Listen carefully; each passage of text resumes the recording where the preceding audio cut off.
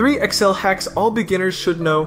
Hack number 1, data entry form. Let's say you're entering data into a table and you want a faster way to input values without clicking around. Instead of typing everything manually, just do this. Click on the first header of your table, go to the Quick Access toolbar and click on Form. A dialog box pops up, just enter your data, click New, and it's automatically added to the table. Once you're done, just click Close and that's it.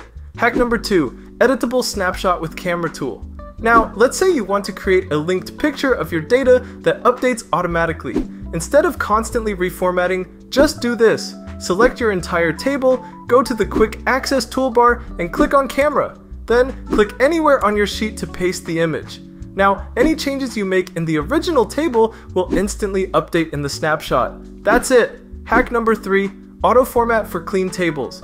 If your table looks messy, you don't need to waste time formatting it manually. Just click on the first header of your table, go to the Quick Access toolbar, and click on Auto Format.